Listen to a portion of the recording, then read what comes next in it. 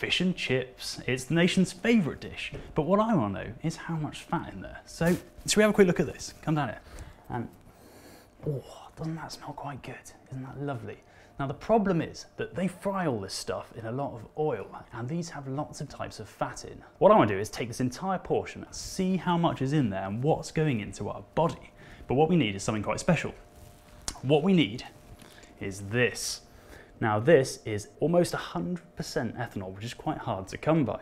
And what it's going to do is going to dissolve all the fat that's in this portion, because normally fat and oil don't mix with water, but ethanol will do the job. So what we need to do first is blend up this delicious portion of fish and chips.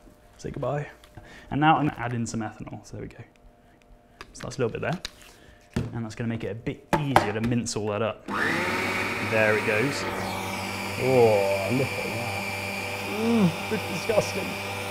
Now, that is starting to look a bit like vomit. So let's have a bit more blending, a tiny bit more ethanol. You need quite a lot because it's got to dissolve all that fat. Now, by blending this up, we're actually increasing the surface area of the food, which means there's a greater chance that all that ethanol will mix with the fat and then it will dissolve it. So a bit more blending.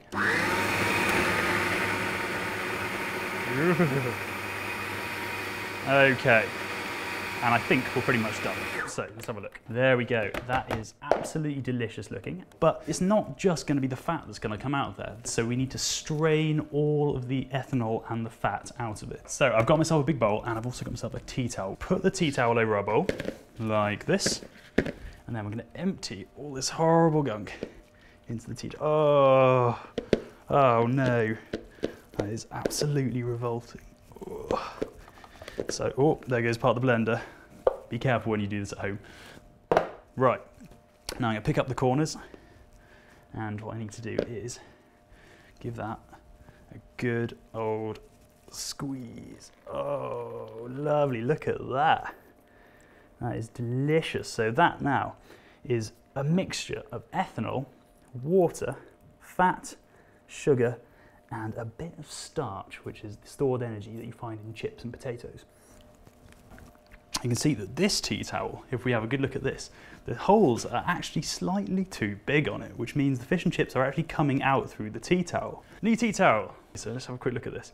Now already you can start to see that a lot of the liquids come out of that, and you're getting what is essentially a fat-free fish and chips, which is, I guess, an ideal world, but do you really want to eat that? Probably not. No. So I'm about halfway through the straining process, and that is what we've got so far, which is pretty grim.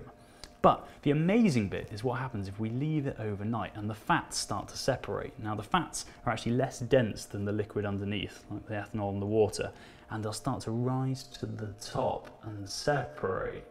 So this has been left overnight now, and as you can see, the results are pretty horrifying. Now, at the bottom here, this is still just a mix of ethanol and water, but as we go up the side here, you'll see it's all turned into this horrible, gunky fat. And you can see some of the thinner, more oily fats may have sat at the top in this orangey liquid here, and some of the dense, thick ones are all trapped in this big murky layer at the bottom. Now guys, that looks pretty rank, but it turns out the average fish and chips in the UK has about 52 grams of fat in it, which is only about 10% of an overall portion. But if you look at that, then I think that says quite a lot. So just be careful about how much you eat and enjoy your dinner.